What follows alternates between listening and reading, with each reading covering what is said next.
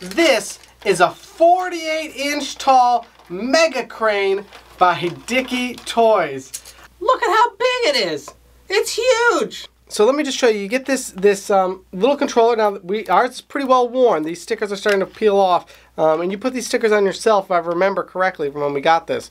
And you have two little dials here. This one will control the rotation.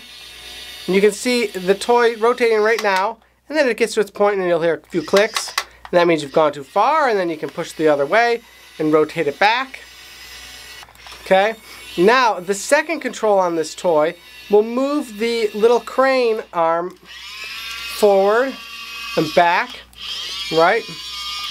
And then you have some additional buttons on here which will lower this, which makes this tons of fun. Set this up with Brio trains, set this up with Legos, G.I. Joe's, Barbie, whoever needs to be saved by a crane or who's building something and wants to use a crane. The Dickey Toy stuff, I knew nothing about them, and we just sort of randomly got a couple of those things.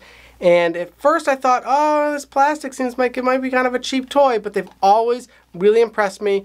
And they've always held up really well, and they're a lot. I think they're great. I think they're great. This is the Mega Crane by Dickey Toys. Check it out. Okay.